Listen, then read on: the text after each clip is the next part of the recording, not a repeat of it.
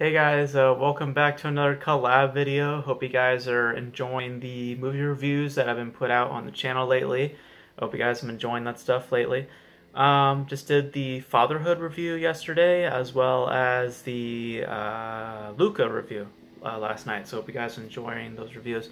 Two harmless little films, I must say. So hope you guys are enjoying those reviews. So now we're gonna do a collab video. Kind of a small collab video for today. Probably going to be a little short, just because not a whole lot of news going on.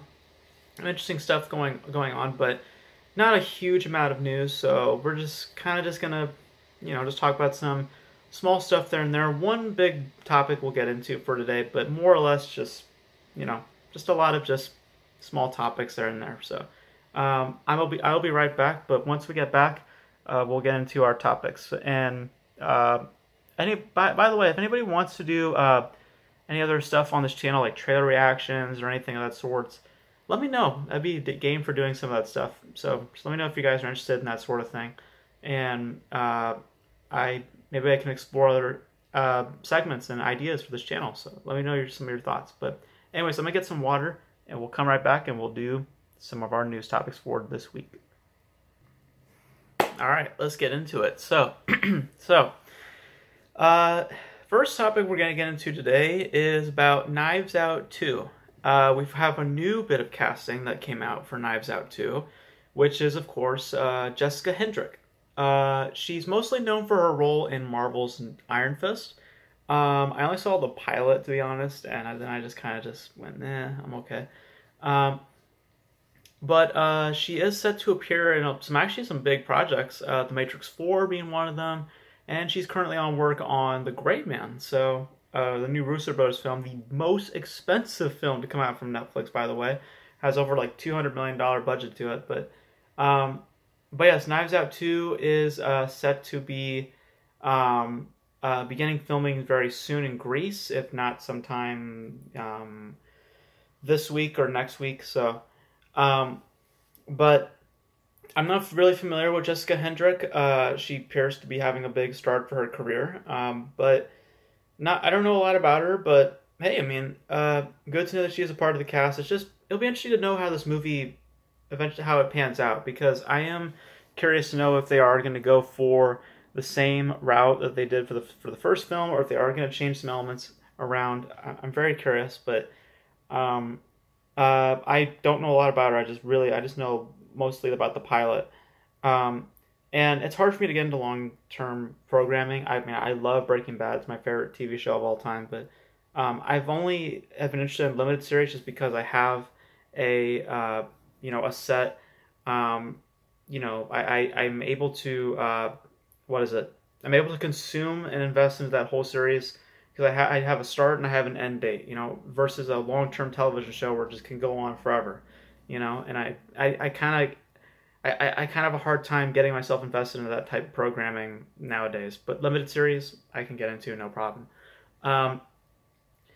But yeah, that's kind of one of the reasons I didn't get into Iron Fist, and also just because I just thought the pilot just wasn't that strong. But hey, I mean, glad to see that she's getting some big gigs. I just hope she does good in the film, but I'm not familiar with her to really give a big opinion on. So there you go. Just move around. Oh yeah, by the way, butter, if you guys are wondering, from my shirt. And it's like dried up into my shirt now. So and that was from breakfast, just letting you know. Just in case you're like, what the hell is that? That's from butter. But yeah, don't know why I had to mention that. Anyways. So let's get into the next topic, which is about Bullet Train. David Leitch's next film. I think they might have wrapped filming recently. I'm not sure. It has a release date for April 8th, 2022, and it is going to be released against Sonic the Hedgehog 2 and The Northman, Robert Eggers' next film. And obviously the big question is, what is going to move? Which movie is going to move? And if I were to bet anything, it's strange because all of them have unique qualities and unique things to bring for that weekend. Bullet Train obviously being an action film and with a big ensemble. Sonic the Hedgehog 2 obviously being a sequel to a financially successful film. And of course, The Northman, which is a horror film with an ensemble to bring to that. I will say the one that I think will probably move is The Northman, because The Northman has to build up appeal, where Bullet Train and Sonic the Hedgehog 2 already have appeal. And I think that the studios are probably more are wanting to also bet on sure bets. And I think that Bullet Train and Sonic the Hedgehog 2 have more stronger bets than The Northman, which is an original horror film piece where Bullet Train and Sonic 2 are playing around in fields that are a lot more appealable to audiences. Not saying a horror film is not appealable to audiences. Again, if you want to hook an audience or get an audience in the theater, it's either a superhero film or a horror film. That one of those two things will get people to go into go to a theater, and also it's one of the safer bets in terms of studio for executives to bet on and to put money towards. But Bullet Train and Sonic 2, I think, are probably going to be keeping that date and probably going head and head to each other. And I think the Northman will likely move because of the needing to build appeal versus Bullet Train and Sonic 2 already having attention and appeal to them. So I think that's probably what's going to happen. But we'll see. Or maybe none of these things will move. Maybe none of them will move. Who knows? But yeah, I think it's a likely situation that the Northman's probably going to move. All right, let's get into our main topic for today, which is about Morbius. There was a recent miscommunication from Tyrese Gibson, who was doing press for Fast and Furious 9, and which, by the way, this weekend I'll be watching, so look out for my review. He had confirmed during an interview that Morbius is indeed in the Marvel Cinematic Universe, and then Sony came out and denied those reports that Morbius was in fact in the MCU, and reaffirmed that it will be released on January 21st, 2022. Here is the thing. Now, when the Morbius trailer came out, I thought it was in the MCU. You know, I was like, yeah, this movie's in the MCU because Vulture's in the trailer, and I don't understand why everyone is having a hard time comprehending that is Vulture. It is Vulture, guys. Why would they build the trailer up to that moment? It's because they are unveiling that this movie resides in the MCU, and they're going to be playing with Spider-Man characters that were in the MCU, okay, and that are in the MCU, okay. Because Morbius, here's how you look at it. Think about it like as the Netflix Marvel shows. Remember, like Daredevil, Iron Fist, Luke Cage, Defenders, all those shows. That whole area was in the Marvel Cinematic Universe. They just couldn't. They just didn't reside in the Marvel Cinematic Universe. You know, they didn't interact with like Iron Man or Captain America or Black Widow, Hulk. You know, they didn't interact with any of those big characters, but they still are within that world. And Morbius is the same idea. Morbius will be interacting with Spider-Man villains, and obviously Tom Holland's Spider-Man down the line, but he will not interact with like a big character like Doctor Strange or a Loki or a Captain America. He's not gonna be interacting with any of those characters, but he is interacting with Tom Holland's Spider-Man, and within that, he is within the MCU, and the movie is a part of the MCU. It's not a part of the official Marvel Studios timeline, if that's what Sony is kind of emphasizing. But in terms of continuity, in terms of universe, in terms of overall just world, Morbius does reside in the MCU. He does. So unless there's like this big, they're teasing Spider-Man 3 a lot, so maybe there's something within Spider-Man 3 that we don't know about that Morbius has a part in. I don't believe so, but yes, Morbius is in fact in the MCU because of the connection to Vulture. That is the key. Vulture is in the trailer, and assumedly Vulture will probably make a cameo appearance or something. But just that cameo alone puts Morbius in the MCU. So I don't think Tyrese Gibson was lying. I think that he probably was not allowed to say that, and Sony was just kind of just playing misdirect. I think they are playing misdirect just because it's in the trailer. I mean, it's in their own marketing. If they didn't want that out there, then they shouldn't have shown that element in the trailer. A certain type of mentality that I will get into later with another trailer that I feel like shouldn't have shown something in the trailer. But anyways, but Morbius, if they didn't want to reveal that Morbius was set in the Marvel Cinematic Universe, they shouldn't have shown that element in the trailer. Because showing that element in the trailer just shows us that yes, this movie is within the Marvel Cinematic Universe. It won't be involved in the Marvel Cinematic Universe like the Netflix shows. Like Morbius is its own thing. It's its own thing, like the Netflix shows.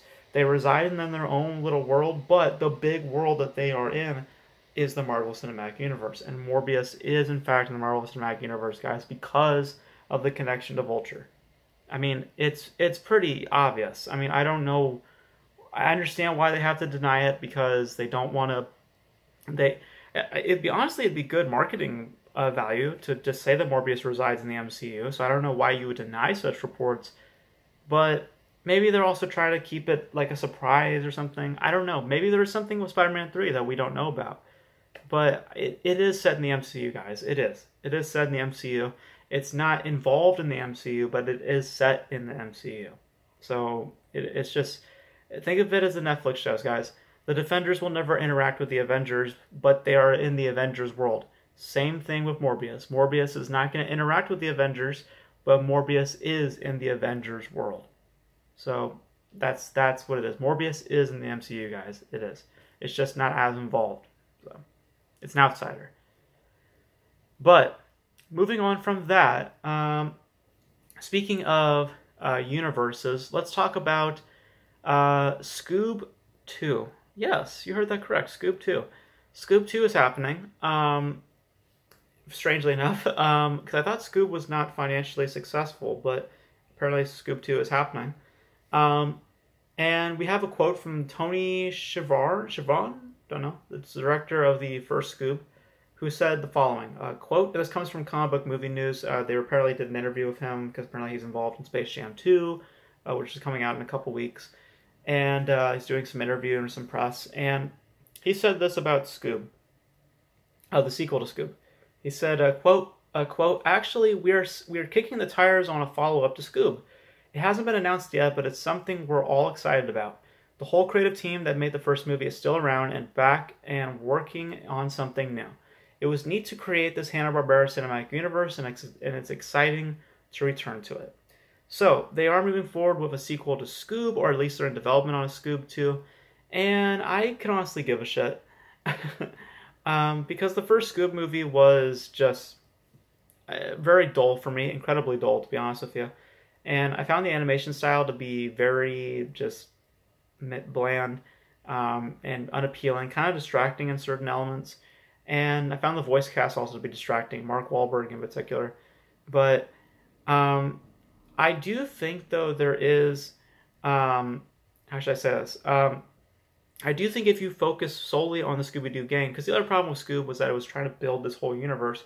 If you focused on Scooby-Doo and the gang, you might have some appealing stuff there, but that's not going to be the case for Scoob 2. They literally just said, the director literally just said, it was neat to create this Hanna-Barbera cinematic universe, so obviously a Scoob 2 would be about, expanding upon that universe more, versus centralizing your focus on the Scooby-Doo gang. So, yeah, I could really give a shit about Scoob 2, but apparently it has an audience since they are doing a Scoob 2. But I could kind of give a shit about it, but maybe you guys might be, but I could really care less for it. Just because I don't like the fact that everything has to build into a universe. I want movies to be standalone movies, just let them do their thing. And then maybe towards the end, like an Iron Man situation, or I'm trying to think of another film that did a successful cinematic universe building, like Godzilla, kind of. Just give little sprinkles, but don't make that the dominant element of that film. And Scoob's dominant element was world building, and that should have been the case. Should have been about the gang. Should have been about the mystery, but not about building a universe. And that's what sounds like Scoob 2 is going to do. I'm not really all game for it, so I mean, I'll check it out. I'll not pay $30 for it, because that was the other issue. The movie, it was like $30 for you to pay for it. Absurd. So no, I will not pay $30 to see Scoob 2. Rental price, sure, but again, it could work. It could, if they centralize their focus, maybe it'll be appealing and it could work. But I don't think that's what they're going to do. I mean, they literally say it's probably going to be about expanding their universe, and I'm just not game for that, because that was my issue with the first movie. So, and that's why I didn't like the first movie. But anyways, moving on to our last two topics for today. Speaking of Mark Wahlberg, let's talk about a trailer that came out recently called Joe Bill. It was actually called Good Joe Bill because it came out like 2 years ago at TIFF, and it got mediocre reviews from what I heard. And I can kind of give that same rationale and that same word for the trailer. It looks okay. The story tells about a father the father of a gay man who begins to take a walk through the country in support of his son's sexual preferences and in support of gay pride and all this stuff. And I will say this. Firstly, I do not like that they spoiled a huge element in the trailer, which is what I mentioned earlier about a certain trailer revealing something in their marketing that I feel like they shouldn't have done. This is one of those instances because I do not like that they revealed something big in the trailer. If you've not seen the trailer for Joe Bill, I will not spoil what that element was, but it does. It should have been something saved for the movie. I get why they had to show it because it's probably an element that's shown earlier in the movie, but it should not have been shown at all. I feel like that should have been saved. But nevertheless, though, besides that, I think it looks okay. I mean, it doesn't look bad. I mean, the performances look promising, but I don't think it looks that great. I just feel like it just kind of feels not amateur, but just kind of lackluster, to be honest. And I'm game to see a good Mark Wahlberg movie because Infinite was infinitely dull, and his last couple of movies have just been mediocre and very meh at best. And I'm giving that same rationale for the trailer. I just feel like it looks very mediocre. Hopefully, the movie will be hopefully it will be good, but we'll see. The reviews have just been kind of just but hopefully it will be a surprise for me, but we'll see.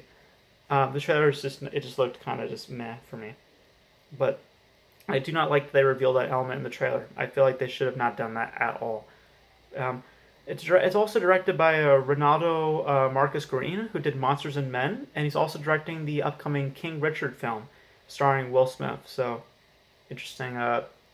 It'll be an interesting director of this. He has a promising year ahead of him. Let's just say that. So comes out on July 23rd, 2021 in theaters. So we'll see how this does. It comes out, I believe, the same weekend as Snake Eyes. So we'll see how this does. So it'll be interesting.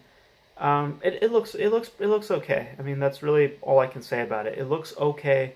I like the story, but it just looks like it's going for a much more generic approach, and I just wish there was more to it. So at least just based off the trailer. So speaking of something that I actually think looks interesting, let me say this: we're gonna talk about the trailer for Pig now. This is the last topic for today.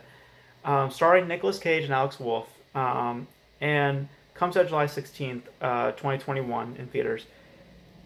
Funny thing about this movie, I actually could have seen this movie a year ago because it was actually shown at the 2020 San Diego Film Festival. I go to that festival every year, and that movie was actually a part of the slate. I never got around to seeing it, but I read the description on paper, and I thought it was obviously, in essence, a drama.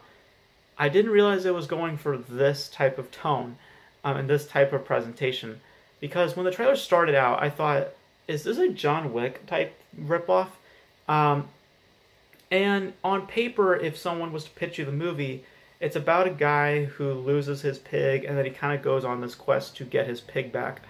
Kind of like a revenge type story of sorts.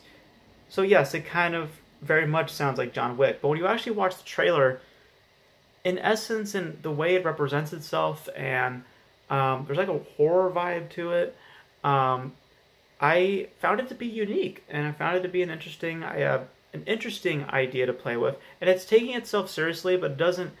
It's taking itself seriously, but I also have to ask: is the movie also humorous? Is it self-aware? Because there's lines in the trailer that honestly are just funny. Like I think the end of the trailer, like Nicolas Cage says like, "I want my pig back." Like it just, and he says it in a very serious manner, but it translates as a humorous reaction for me. I feel like I'm supposed to laugh.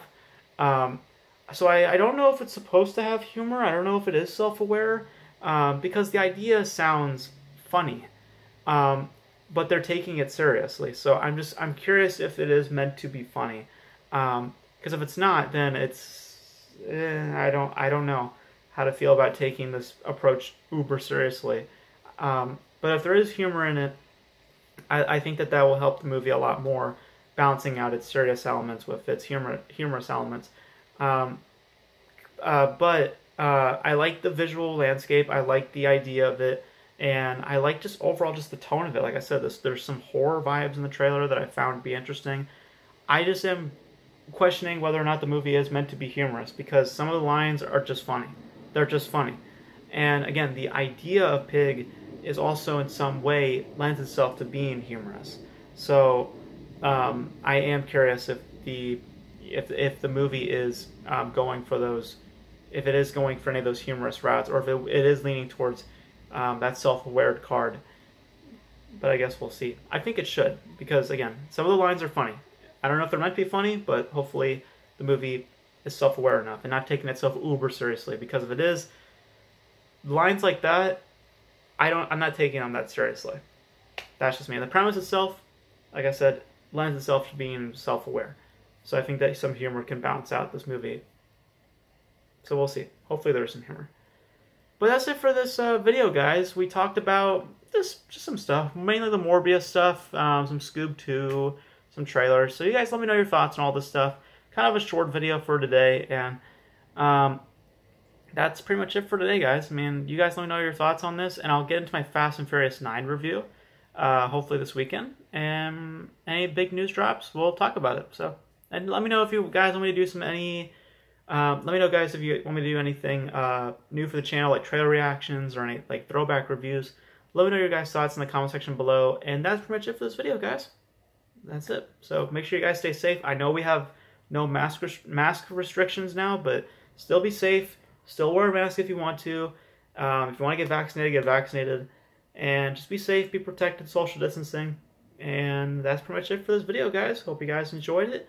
And until next time, guys, I'll catch you next time. I gotta figure out a good outro for this stuff. So, anyways, guys, I'll catch you next time. Bye.